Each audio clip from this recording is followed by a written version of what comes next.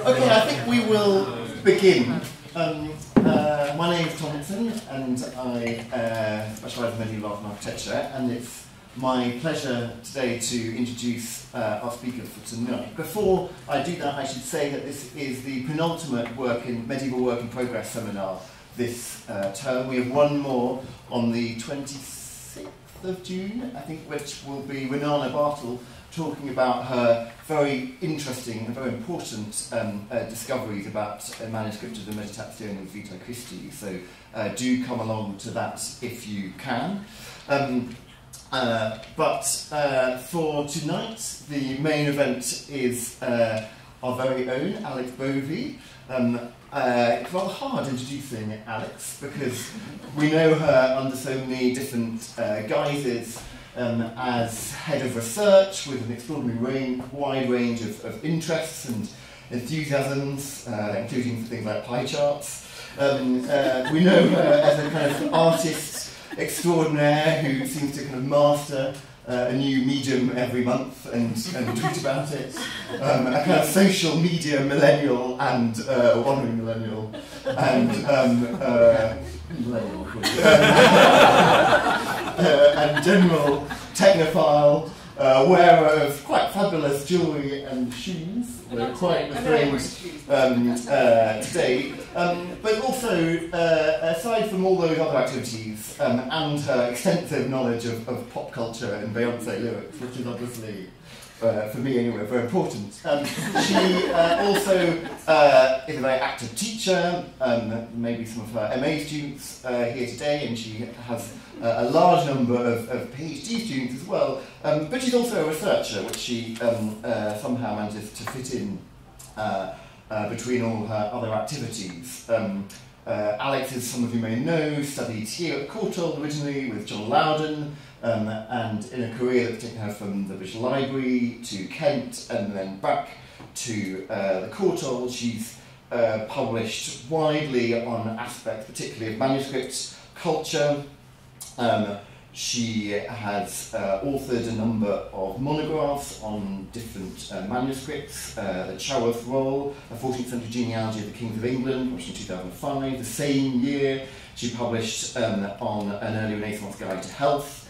She's also edited a number of publications, so the British Archaeological Association Transactions on Canterbury a few years ago, and a book co-edited with John Loudon under the influence, the concept of influence in the study of illuminated manuscripts, published in 2007.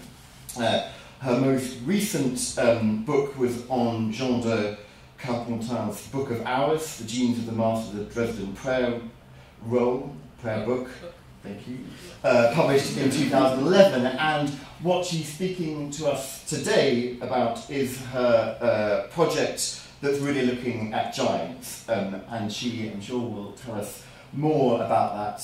We can expect several years of thinking about giants, and we can also expect an impressive jokes per minute.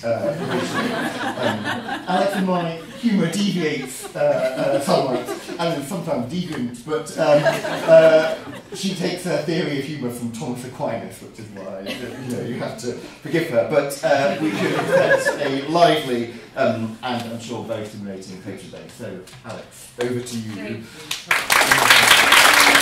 Thank you, Tom. And thank you all for coming. The historical present is where I'm going to begin. The Bronze Age is coming to a dramatic end. It's 1200 BC, and once thriving Mycenaean, Babylonian, and Anatolian civilizations are collapsing. The Shang dynasty is replaced by the people of Zhou, who now control most of central China. Sophisticated, itinerant, and settled farming civilizations thrive in the Americas, from the Arctic Circle all the way to Patagonia. And meanwhile, Phoenicians colonize the southern reaches of the Iberian Peninsula. The last dynasty of the New Kingdom, whose pharaohs were mostly named Ramesses, lose power to the high priests of Ammon, leading to ancient Egypt's arrestingly named Third Intermediate Period. A decade of bitter war sparked by the divine gift of a golden apple and the abduction of the Queen of Sparta by Paris has ended with the sacking of the mighty Troy, the city probably located a few kilometers from the Aegean in modern-day Turkey. The city has been torched and most of its inhabitants slaughtered or enslaved, the few survivors scattered. One clutch of refugees endures repeated displacement. Led by Aeneas, son of Prince Anchises and Aphrodite, they alight in Sicily, then Carthage, then Latium, now better known as Rome. Writing in the 1130s, something like 2,500 years after the fall of Troy, and availing himself of the accumulated development of this tale, Geoffrey of Monmouth picks up this story with Aeneas's great-grandson Brutus in his History of the Kings of Britain. Observing that Gildas the Wise and the Venerable Bede and Nennius had written nothing of the kings who lived here before Christ's incarnation, Geoffrey's history was, by implication, conceived as a prequel. His narrative begins with the aftermath of the fall of Troy. Aeneas has founded a kingdom in Italy, which has been passed on to his son Ascantius and then to his son Silvius, father of Brutus. Unable to escape a dreadful prophecy, Brutus kills his father in a hunting accident and is exiled to Greece. There he discovers other Trojan refugees enslaved to the king Pandrasus. Brutus leads them to freedom and then turns to the goddess Diana for advice about where they should go next. She tells them about an island to the west, once inhabited by giants, but now deserted, where they should found the new Troy. She says, "From your descendants will arise kings who will be masters of the whole world." Brutus and his group then battle their way westward.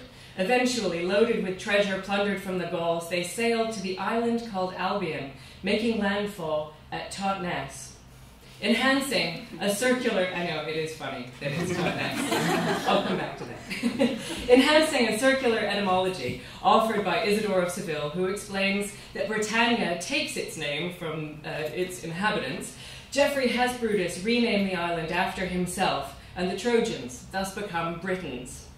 And I'm showing you here the Goth map of the late 14th century, which I think is an extraordinary artifact that reveals detailed knowledge of the geography of England, less so, you might argue, of Scotland. And we're a little bit better off in Wales. And I'm going to show you a detail now of the area boxed in red, which under microscopic examination, you can still just about make out the Latin inscription next to the coastline near Totnes and Dartmouth and Plymouth, Hic Brutus applicuit cum Troianus. Here landed Brutus with the Trojans. And thus we can see that Geoffrey's history was written not just into books, it was also projected onto the landscape, as the Goth map and many other things we'll be looking at tonight reveal. Now, Diana was right about many things in her extraordinary prophecy, even rather uncannily predicting the ultimate extent of Britain's empire, which of course ultimately ensnared virtually a quarter of the globe. But she was wrong about one thing. The giants weren't extinct. As Geoffrey explains, Albion had no inhabitants save for a few giants. And he describes these giants in his brief passage about them with tremendous economy, revealing incrementally that they're numerous, cave-dwelling, strong, and immensely tall. Only one gets a name in Geoffrey's text, and that is the abominable Gog-Magog, 12 cubits tall and so strong that he could loosen and uproot an oak tree as if it were a twig of hazel. Initially, landing in the West Country, the Britons chased the giants that they encountered off to mountain caves, but this situation didn't last. When Gog-Magog and 20 other giants attacked and killed many Britons, the settlers retaliated, killing all of the giants except for Gog-Magog, who was kept alive so that Brutus could see a wrestling match between this giant and his best friend Courtauld, who enjoyed beyond all reason, Geoffrey says, matching himself against monsters. And the final rib-cracking confrontation between Coroneus and Gog-Magog is described in extraordinary, rather classicizing detail by Geoffrey.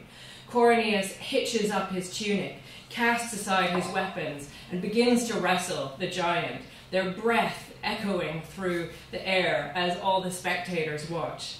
Gog-Magog, he says, swiftly gripped Coroneus with all his strength and broke 3 of his ribs. Coroneus is thus provoked to a tremendous fury, and summoning all his might, he lifted the giant on his shoulders and ran to a nearby shore. Coming to the edge of a high cliff, he heaved the mighty monster over his head and then off into the sea.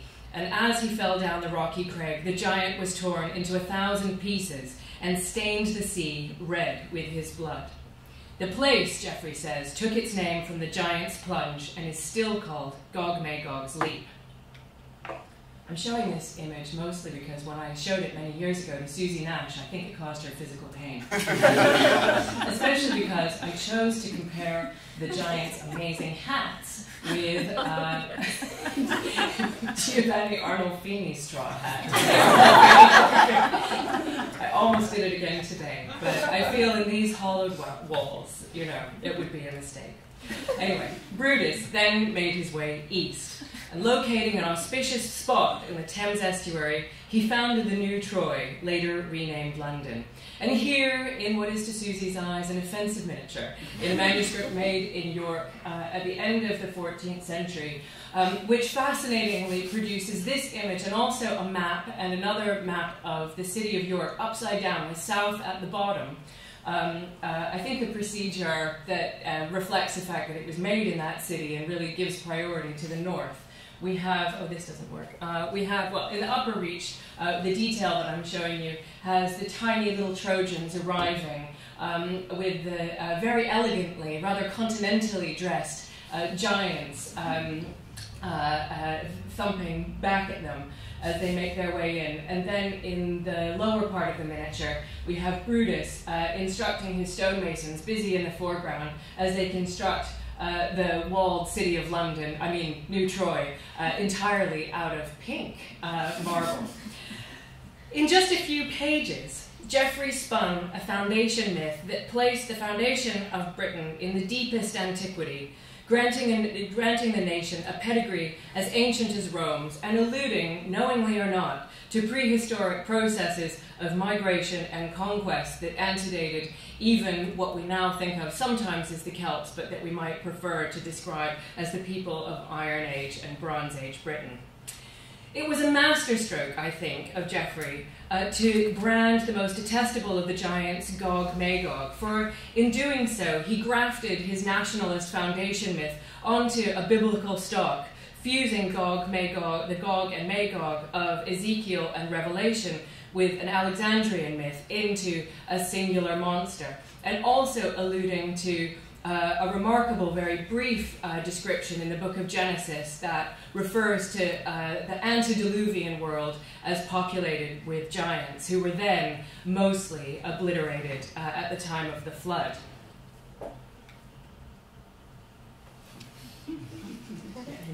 Okay, there we go.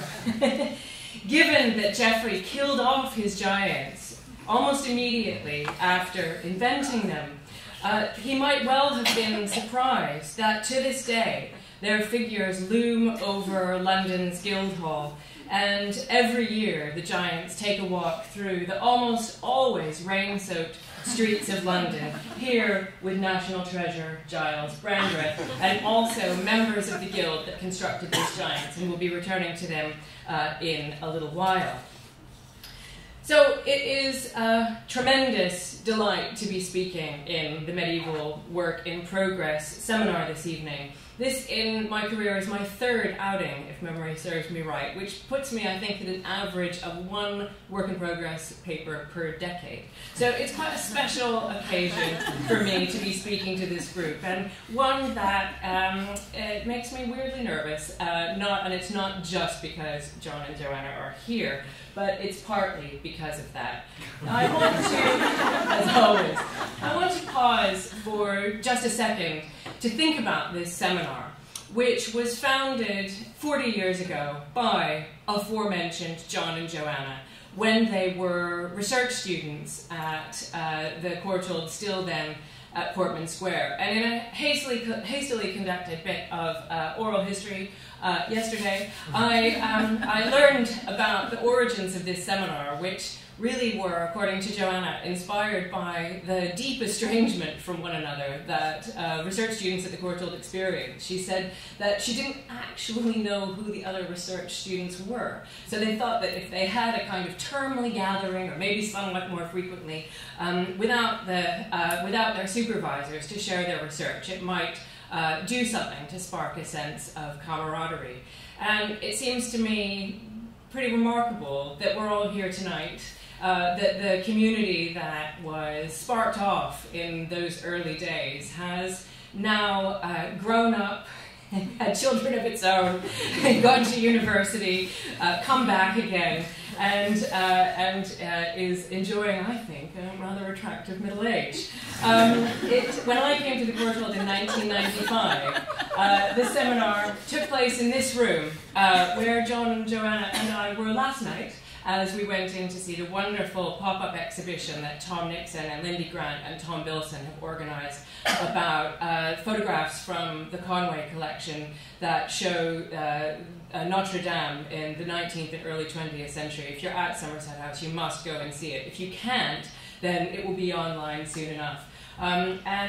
This seminar room, which is now temporarily, as you know, the entrance to the building, was, in my days as an MA and PhD student, the main place where this seminar happened. It was always very crowded, it was often extremely hot, and it had the most distressing Kokoschka on the wall, the right-hand panel of his celebrated Prometheus triptych. So in every seminar, we'd sit there huddled together. It's wonderful to see Eric here, so often a participant in those occasions and director of the Courtauld, with Prometheus above us looming, his liver perpetually picked out by ravens. And as Joanna approaches a kind of apotheosis, there's no word, that is not a word, the apotheosis of becoming emeritus professor shortly, it seems like a nice and appropriate moment to thank her and to thank John for establishing this seminar and for making this place such an outstandingly welcoming and nurturing environment for medieval art historical research. So my paper tonight is adapted from a keynote that I gave at last year's Leeds International Medieval Congress. And the theme of that conference was memory.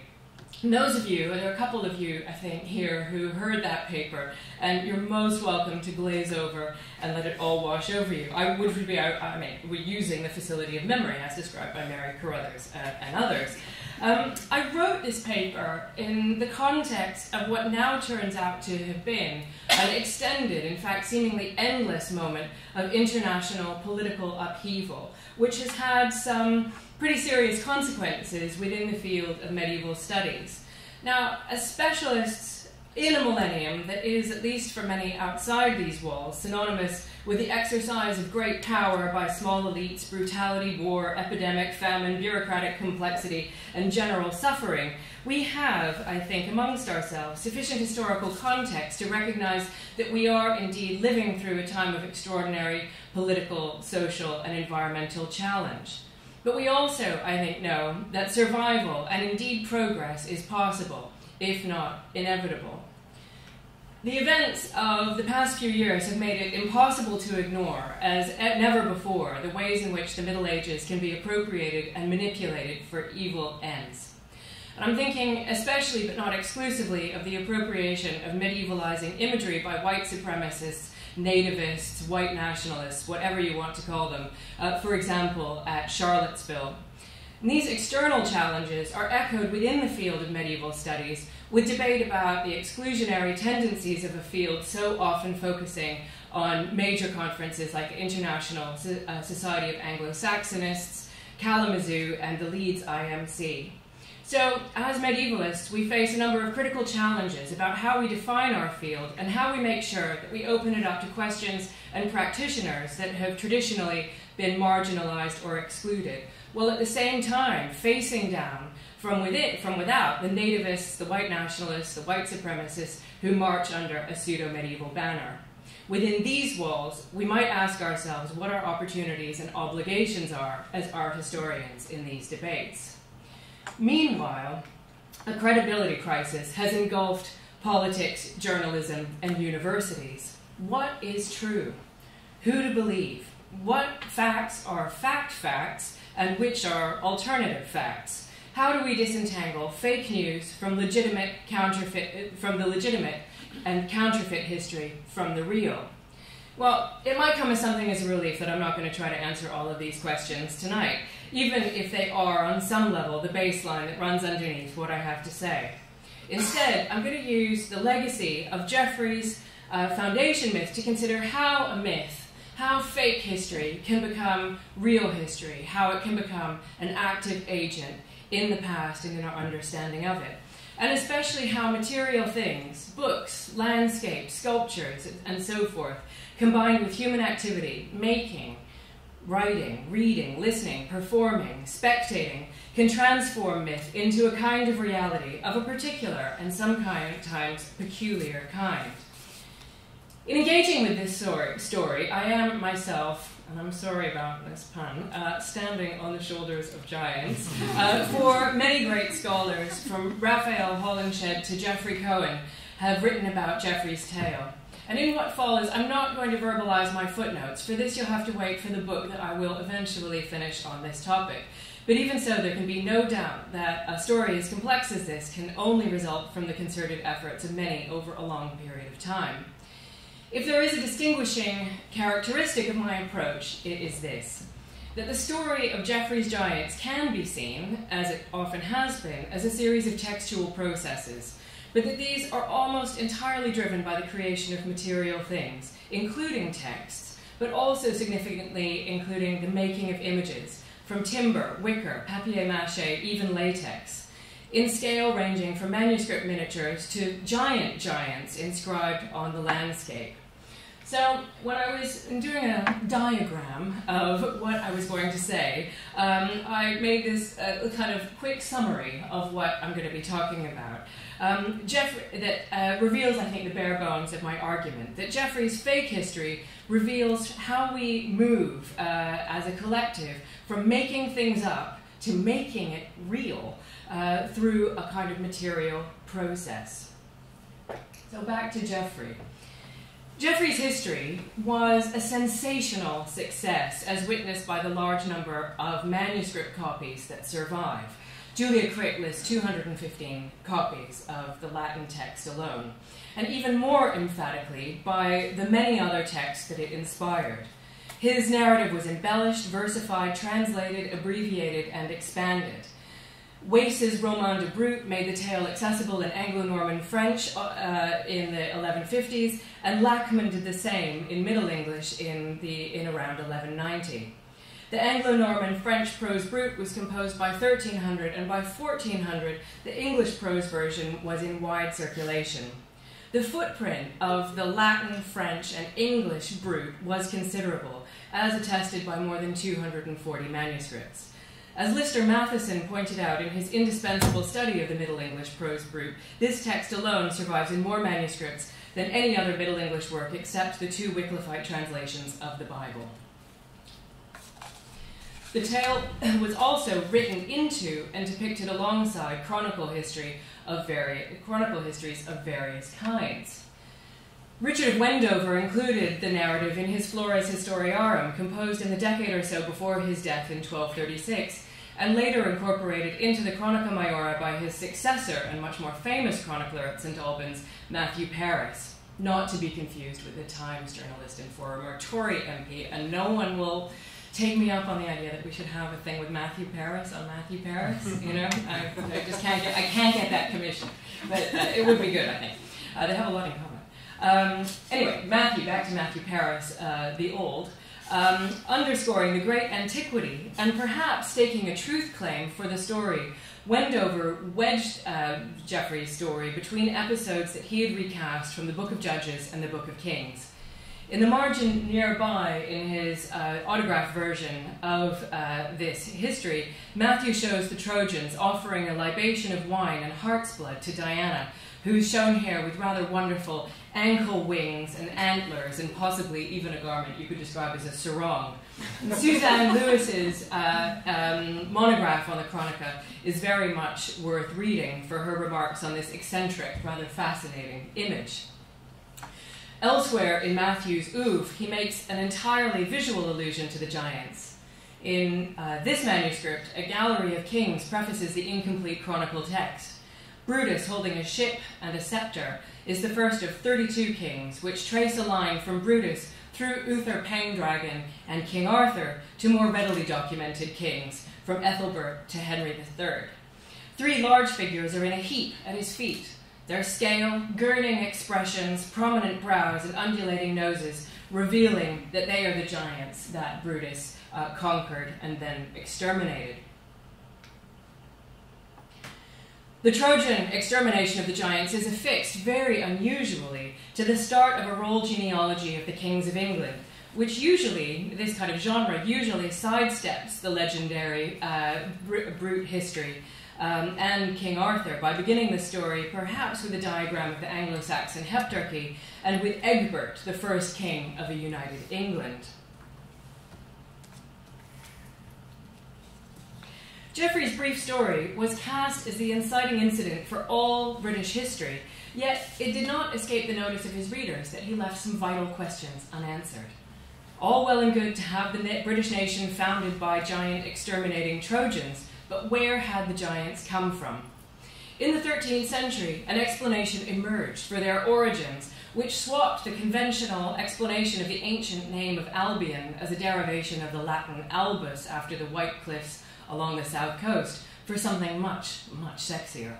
The Anglo-Norman French poem Grand Géant explained that the king of Greece has 33 daughters, the eldest of whom was named Albina. These proud sisters were unwillingly married off to 33 princes. Albina convinces her sister to murder their spouses, but one of the sisters inadvertently reveals the scheme to her husband and then to their father. The king, enraged, imprisons the treacherous sisters and then judges that they should be exiled by setting them out to sea in a ship with neither a rudder nor food. Eventually, after a long and arduous journey, they arrive on a verdant, uninhabited island, which Albina names after herself. The sisters then gorge themselves on the fruits of the land, herbs, berries, apples, venison, and so much more, until they get, and I'm quoting, big and fat. And they also long for human company to satisfy their growing lust. Perceiving this situation, wicked spirits called incubi take human form and seduce the sisters.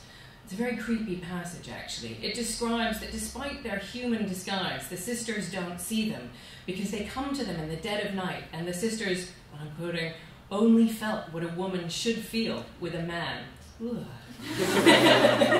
The giants, later encountered by the Trojans, are the offspring of these wicked sisters and their incubi lovers.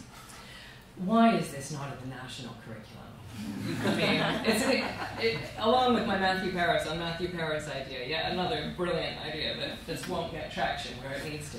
Anyway, at least they liked it in the 15th century. And I'm showing you here an unusually splendid copy of the Middle English prose brute that's in the Bodleian Library, which begins this part of the text. It's a manuscript that contains a surprisingly interesting heraldic treatise, and then turns to the story of Brute. And this is at the very beginning of that text. It has 3 miniatures in it, each marking a moment of conquest. The first by Albina, and in the upper register you see Greek king Diocletian trying to marry off his daughters to these rather boring-looking princes, and they've all got their wrists crossed in what turns out to be a fake gesture of submission.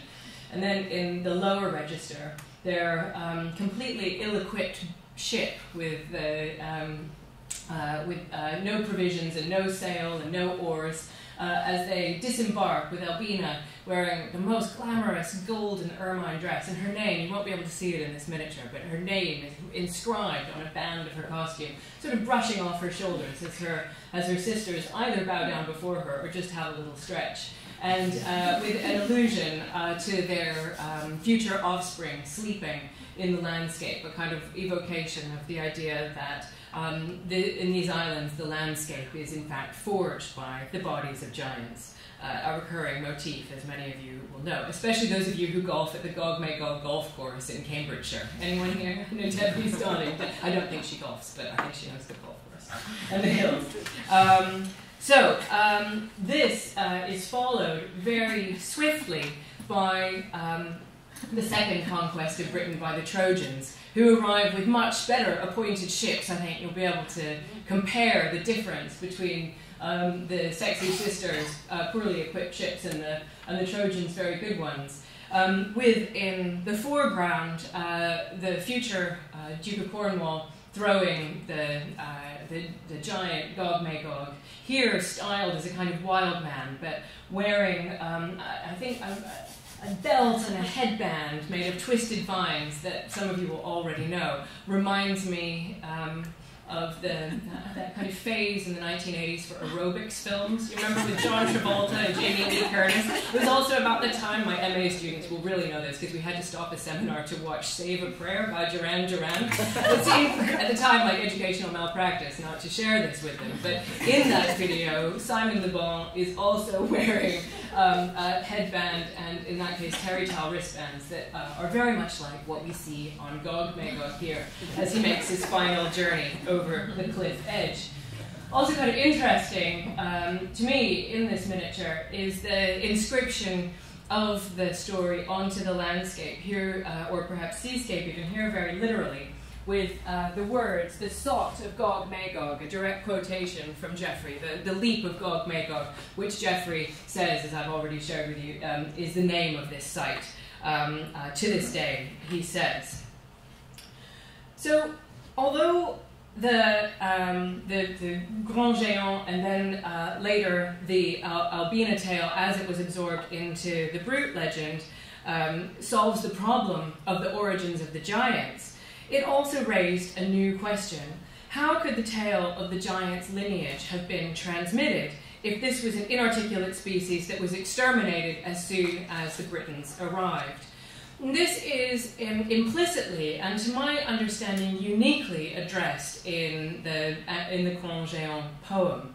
As in Geoffrey's tale, Brutus spares the life of Gog Magog, but in this case, his motive is not to stage a clifftop death match with his best friend.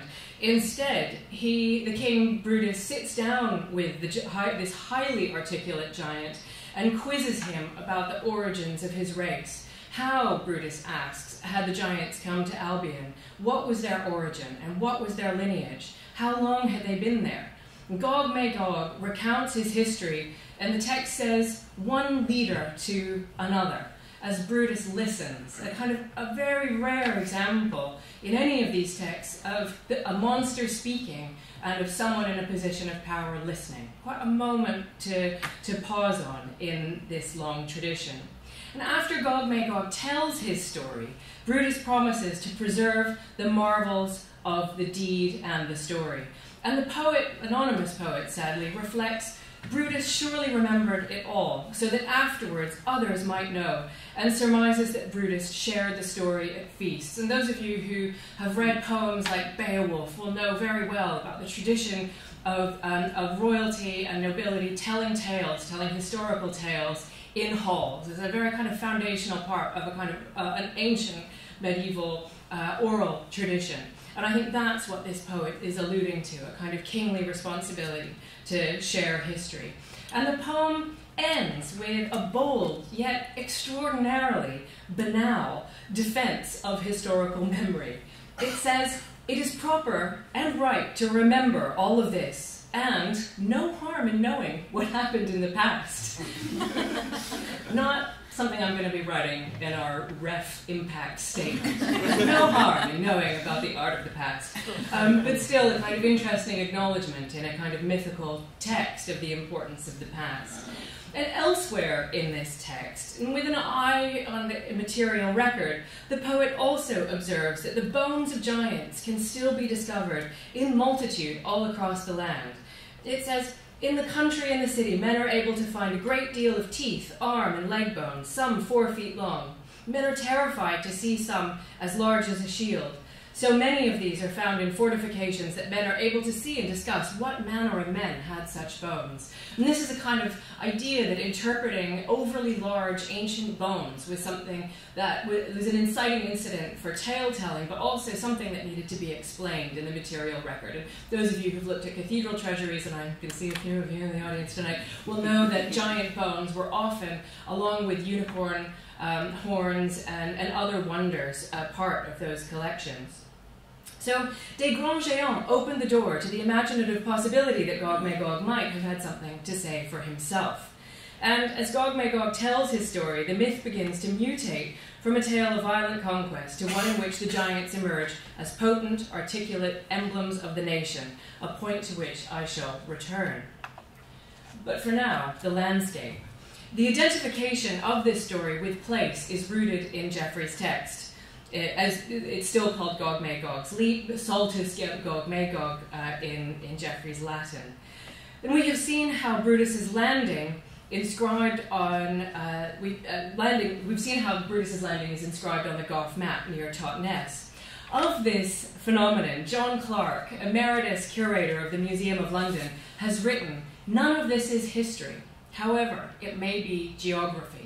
And Clarke has demonstrated that it's unlikely that Geoffrey had the town itself in mind as the site of the Trojan landing. Observing that Totnes is 11 miles up the River Dart and not itself suitable for a large fleet, and I'm going to quote the funniest bit of this wonderful article. He says, "It's not suitable for a large fleet, fictional or real." I'm sorry, it's too small for a fictional. Clarke has called attention to the vagueness of Geoffrey's geography. John Clarke has suggested on etymological and geological grounds that this cliff in this photo, which is one of his own, might be identified with the cliff behind Salcombe Castle, with the red stone of its shoreline summoning up Geoffrey's assertion that the giant's blood stained on the site of his death permanently. A kind of wonderful example of how tales describe material things, up to and including natural phenomena like the landscape. In the Middle Ages, if not earlier, Gog-Magog's Leap was especially, but not exclusively, associated with a place known latterly as Plymouth Hoe. Records from 1486 onwards document that a giant cut into the chalk of Plymouth Hoe, overlooking the limestone cliffs, was known locally as Gog-Magog's Leap. By the early 17th century, there were 2 figures carved in the turf on the hoe. And in 1602, the antiquarian Richard Carew recounted that he'd seen upon the haw at Plymouth, cut into the ground, the portraiture of 2 men, the one bigger, the other lesser, with clubs in their hands, whom they term Gog-Magog. And he says that he has learned that it is renewed by order of the townsmen when cause requireth.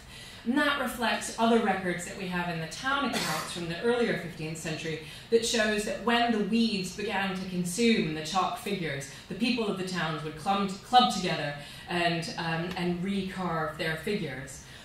The figures were obliterated in the 1660s when a citadel was erected on Plymouth Hoe, and what I'm showing you is its approximate location on this image. But it wouldn't be fair not to show you a relevant example, the great tumescent Cerne Abbas giant in Dorset. And one of the great kind of fascinating, unanticipated outcomes of working on this is when I talk about it in places in the West Country, people come forth with amazing tales about the landscape and about their experience of it. And in the case of Cerne Abbas giant, there is a long-standing practice, that belief that infertility can be cured by selecting a particular location on the chalk giant in order to attempt to conceive a child. And there are, I gather, in fact, people who claim to this day that they were conceived on that location in the CERN Abbas giant's body. Now, consensus was not total about the location of Gog Magog's fall. Adapting William Caxton's Brute Chronicle, which had been published in 1481, Robert Fabian locates the events on the Dorset coast. He was a Londoner, maybe on the Kent coast. As Julia Boffey and Matthew Payne have shown, this chronicle was written in Fabian's own hand and embellished by collaging and tinting printed manuscripts, collaging tinted, printed, and some manuscript elements onto the page. It's an absolutely fascinating thing for someone to do in the, well into the age of print. And this wonderful miniature, which you can probably see is certainly collaged on with this border, hand-colored, that's been pasted on around it, is the finest in this manuscript, and also, I think, the finest in the whole tradition. I mean, Susie may have an opinion about wanting to locate it to a particular geopolitical formation, but suffice it to say, it's colored inside the lines and not as shocking as the one that I showed from York. It's very nicely painted. And it also, I think, demonstrates a compelling tragicomic sense as the doomed giant is flung to his death in the middle distance. For me, the Lost Giants of Plymouth and the miniature pasted into Fabian's chronicle operate as a metaphor for the collaborative material nature of storytelling. A community made and weeded the landmark Plymouth Giant, keeping it legible. And Fabian's collaging speaks to his labor as a historiographer as well as his activity as a manuscript maker. Both, I think, underscore that this was a story that was made as well as told. But was it believed? Fabian availed himself of Caxton's printed Brute as he made his manuscript, and in so doing appealed to Caxton's authority, a trope that echoed Geoffrey's own claim that at the beginning of the history, that his work was a translation of a very old book in the British tongue, remarking that including the very reassuring detail that the book had been given to him by a certain Walter, Archdeacon of Oxford. And some people, including the great medievalist R.W. Southern, thinks that we should take that seriously as a claim, that it's actually quite possible. And I wouldn't want to disagree with Southern in this or any context. So it may be that Walter was real. But we are, I think, within our rights to wonder. In the 1980s, there was a banner in the newsroom of Kelvin Mackenzie's Sun newspaper. Make it fast, make it first, and make it accurate, it said. And as one legend has it, someone added to this sign in neat felt tip, if all else fails, make it up. Did Geoffrey have the first edition of this banner in an ancient British tongue given to him by Walter, Archdeacon of Oxford, pinned to his desk? Did Trojan refugees, led by a man descended from Aphrodite and Aeneas, exterminate a race of indigenous giants and found London as the new Troy in 1200 BC? And before that, was this island colonized by 33 wicked queens who mated with the devil and populated the land with their giant progeny? We would not be the first to raise an eyebrow at Geoffrey's narrative and its later embellishments. By the 1190s, William of Newburgh had slated Henry for having invented the most ridiculous fictions. For early modern historiographers, keen to demonstrate their ability to discriminate between fact and fiction, the Brute threw up interpretative challenges with its emulsification of the plausible, the demonstrable, and the obviously fabulous. Polydore Virgil, in the 16th century, derided Geoffrey's history as ancient British fables that he had embroidered by himself and passing it off as honest history by giving it the coloration of the Latin language.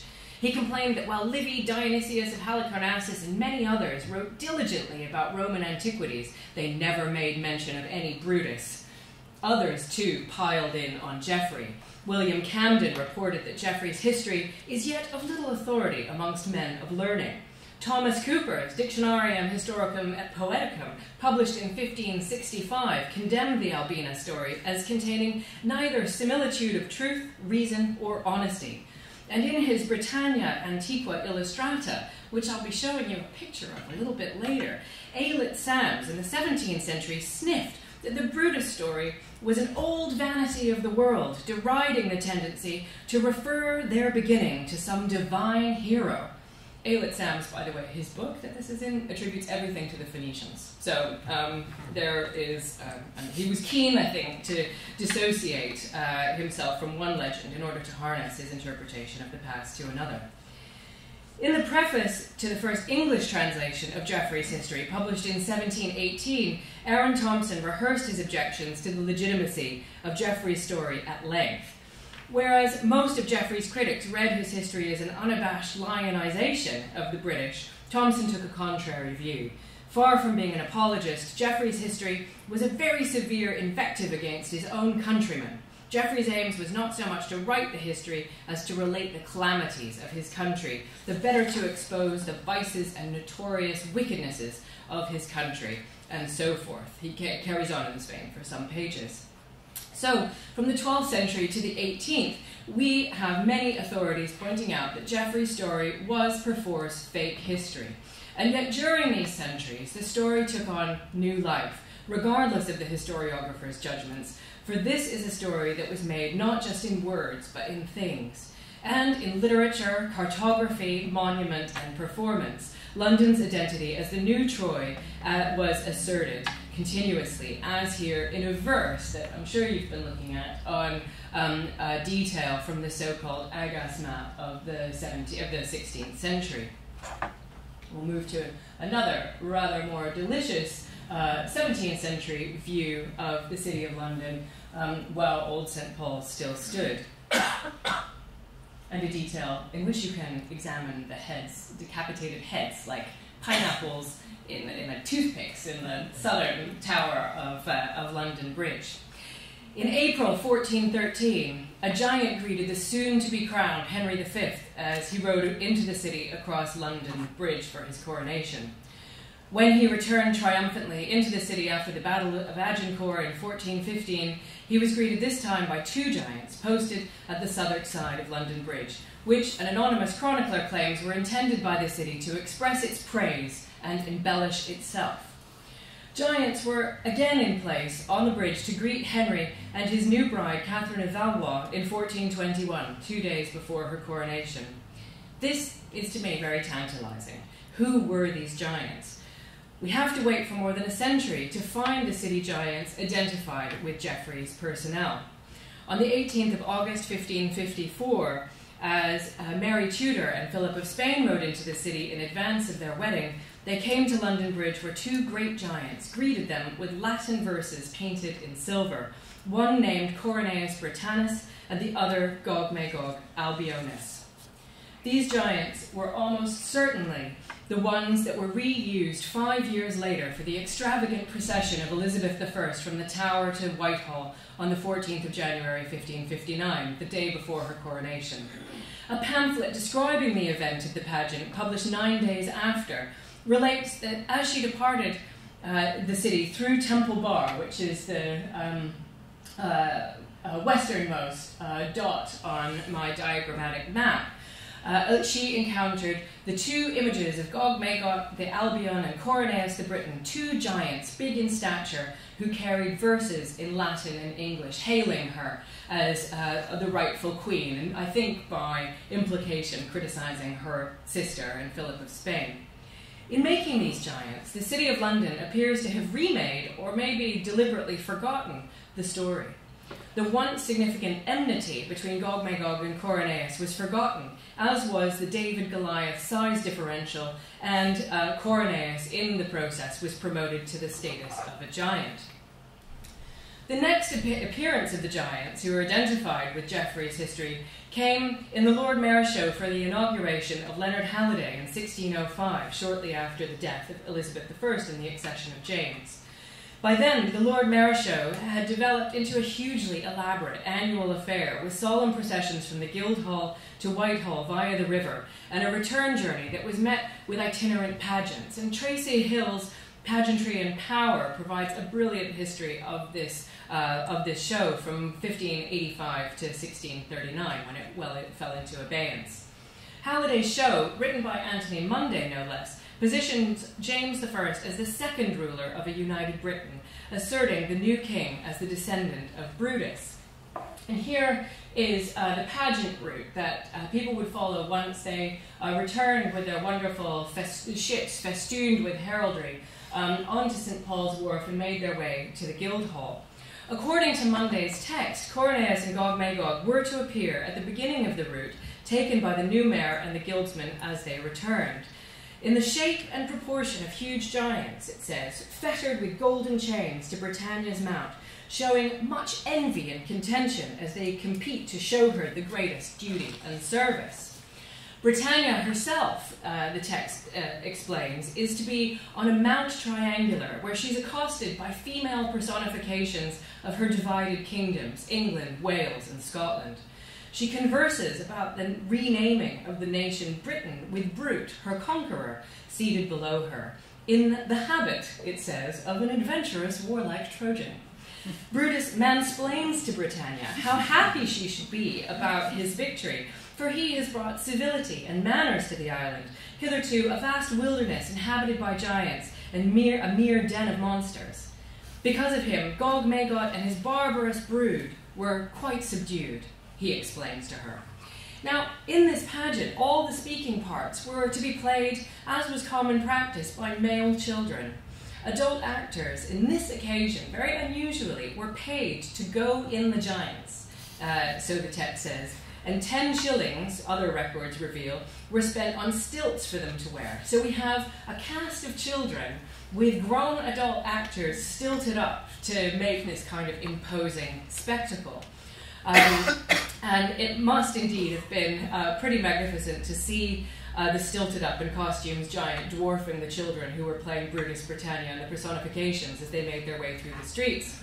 Unfortunately, however, we must remember the umbrellas, because they are irrelevant. Unfortunately, great rain and foul weather prevented the pageant from going ahead as planned on the day of the mayor's inauguration, and great expense was laid out to dry out and repair the costumes, rehire the actors, and stage the pageant on a more clement day. And those records give us a further, very rich account of the amount of labor and skill that went into mounting such pageants and making and reusing the giant costumes. When not in use in the pageants, giant figures were kept on public display in the Guildhall, and they're mentioned in passing by often perplexed visitors. The Guildhall sheltered the giants from the rain and promoted them as emblems of the city, but it couldn't protect them from the fire that destroyed most of the city of London in 1666. As the city around them was rebuilt, the giants were replaced with bigger, better creations. In his text for the 1672 Lord Mayor's Show, Thomas Jordan describes how new giants were made to replace the ones destroyed in the Great Fire at the expense of the city. The new, extreme great giants, each one of them 15 feet high, were drawn by horses and delighted spectators by moving, talking, and taking tobacco as they ride along. So now they not only speak, they also can smoke. Amazing. After the show, they were destined for the Guildhall, where they may daily be seen all the year. Installed at Guildhall and in between shows, these giants did not necessarily attract the understanding and admiration of their audience. When the satirist Ned Ward encountered them in the Guildhall, in I can't remember exactly the year, but I'm gonna fast forward, in 1699, he heaped scorn on the two lubberly, preposterous figures he saw, and reckoned that their purpose was to show the city what huge loobies their forefathers were. Loobie. We need to get that word back into circulation for everybody. The giants described by Jordan and mocked by Ward had a limited life expectancy, battered by the weather and the crowds on their annual procession, and even, on one rather remarkable occasion, taken down, floated on a barge in the Thames, and packed with fireworks for the entertainment of James II and Mary of Modena. The City of London was concerned that they were in an advanced and embarrassing state of disrepair by the early 18th century, and they commissioned a man known only to the records as Captain Richard Saunders, a freeman of the Joiners Company, to make a new set of giants, which were installed in 1708. And here is one view of Saunders' giants, probably from a postcard from, I don't know, I'm guessing the 1920s or 30s. And here's another view. They weren't initially installed under the great window. They were in a kind of clock tower, but they were moved in the early 19th century into this spot.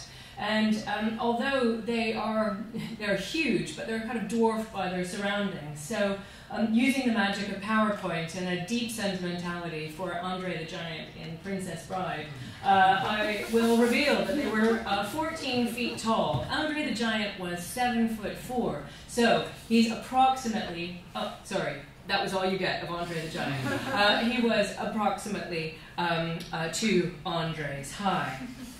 Nevertheless, and I'm going to go back actually, they didn't impress everyone. Seeing them in 1710, the German traveller and diarist Zacharias von Uffenbach complained that London's Guildhall was undistinguished as an architecture. He was astonished that it was such a poor quality building for such a mighty city. And he went on to say that the 2 giant forms bearing a shield opposite the entrance are most wretched. The sight of them would make anyone laugh, for their bodies are quite monstrous, while their legs are like those of a badger. And the truth is, he's exactly right. They are like a badger. But that, I'm afraid, is a story for another day. Drawing in shipwrights and ship carving and hypothesis that Captain Richard Saunders was more accustomed to making figures that didn't have legs for that reason. Saunders' new giants prompted many fascinating textual responses. The earliest and most significant being, oh no, not now, there we go. The most significant being Thomas Boorman's 1741 gigantic history of the 2 famous giants. Addressing young readers, Boorman provides a potted history of the giants, taking pains to identify them correctly and dismissing various erroneous identifications, including, amongst others, Samson and Hercules, as well as the biblical Gog and Magog, and insisting that Gog-Magog is the giant to the left and Coroneus with his imperial shield on the right. He vivified these majestic giants with a completely seductive account of their lineage, and in doing so sidestepped the Albina legend in preference to a paternal and parthenogenic lineage. Saunders, for Boorman, was their father, and their grandfathers were the old, weak, and feeble giants whose entrails had been eaten up by the city rats and mice. The new Coroneus and Gog-Magog, he says, behave peaceably to all mankind, leaving their stations only to step down for their dinners at noon, yet no one has ever seen them do so, because either they happen to come on a fast day, or the giants, growing older now, are more shy of company. And he describes how their valet de chambre sometimes shaved them, which last necessary article they stand in great need of at the present time, being obliged by the unreasonable length of their beards to eat as much hair as victuals. Witty in form and content, the gigantic history was sold at the giant's feet in the Guildhall. In its materiality, the publication ingeniously plays with scale. The massive scale of the Guildhall sculptures, the petite book, and the young reader who's transformed into a giant when she holds it in her hands. Moreover, in drawing the little masters and misses of London's reading classes to the imaginative potential of the story, it gave it new life, which was taken up by subsequent generations of pamphleteers, playwrights, and satirists, and later recast by Charles Dickens, no less, as loquacious giants in his very unsuccessful Master Humphrey's Clock, later recast as one of his other novels. In Boorman's retelling, the giants are not just capable of speaking, they're also avid listeners, eavesdropping on the events of the day in the Guildhall, looming over the great events of the city, and remembering events stretching back to the foundation of the nation. The interplay between the sculptures, their pageant avatars, and the city as written, pictured and performed, is, across the centuries, constantly subject to processes of destruction by rain, time, neglect, fireworks, and so forth, and by remaking, by forgetting, even the giants' names get forgotten and fused and confused, and in between, also invention. The process of destruction and invention carried on through the 20th century. The Guildhall giants were destroyed in a night of the Blitz so devastating that it came to be known as the Second Great Fire of London. This is the night that legendarily Winston Churchill said that everyone must put their effort into saving St. Paul's, and the Guildhall and several other Wren churches were destroyed. Amazingly, though, by 1953, a new set of giants was ready for installation. Carved by David Evans, these are the giants that are in place today. And we have this wonderful Pathé News footage with an incredibly clipped a commentary over the top explaining about how the giants are being reinstalled. So it was clearly a great priority to restore the Guildhall and the giants to their rightful space. Standing just 9 feet tall, these were austerity giants. Their installation marked by the moving images that we've just seen for the first time, and also a series of documentary photographs that are, for other reasons, I think, really fascinating about the scaling up from maquette to the full sculpture in the artist's workshop. Thereby, as you might imagine, hangs yet another tale. The pageant giants, too, have a complex material history. In the 1830s, the pageant tradition was revived with 2 new great giants made for the Lord Mayor's Parade, shown in an inconspicuous corner of David Roberts' great view of the procession past St. Paul's in 1836, with wonderful, I think, image, a detail of men heaving on great ropes to pull the giants through the streets. And then the students of St. Regent's Polytechnic, now the University of Westminster, about which I have nothing to say other than that it's stolen for an inch from us. But anyway, before then, when we can forgive it for not having lived out that dreadful history, was the Regent Street Polytechnic. We see a group of women charged with making pageant giants for the procession. His feet and his head, and then attached in this very masculine space of the city street as it's pulled along. And that must be Magog, I think, with his great spiked club. In 2006, the feeling that the latex giants shown on the left here, they're conjoint twins, incidentally, the latex giants that had been in use in the pageants for the previous years were a bit infra-dig. The Worshipful Company of Basket Makers made a new pair of giants, this time from exposed wicker.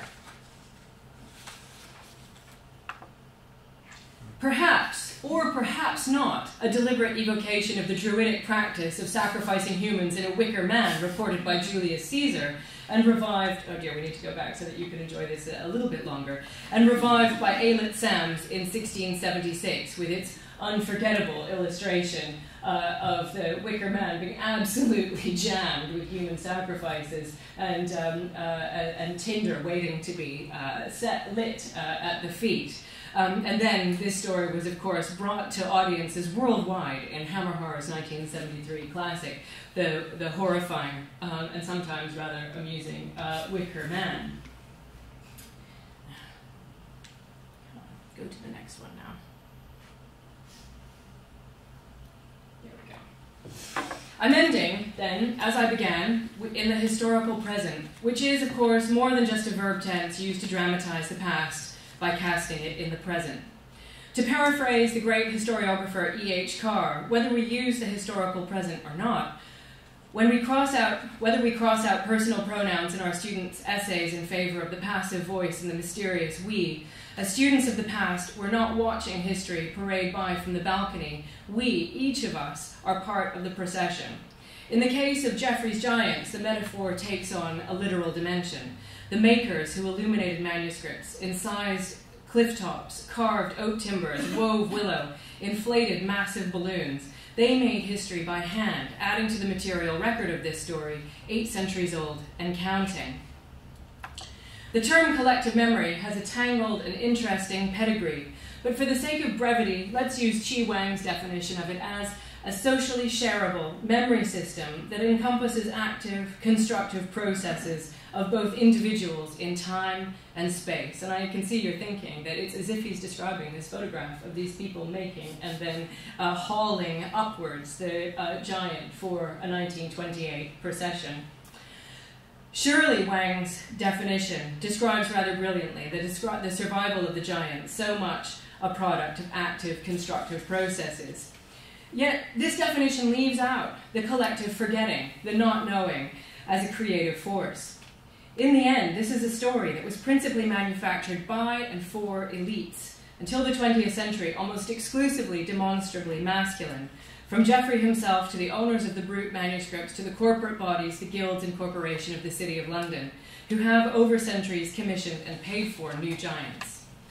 Although Geoffrey's foundation myth feels a lot like a folk tale, it is rather a tale for the folk, or maybe which is indifferent to the folk, to the crowd standing in the rain, who cheer the floats, can't hear the words, who take pleasure in skewering or ignoring the pomposity of the cavalcade.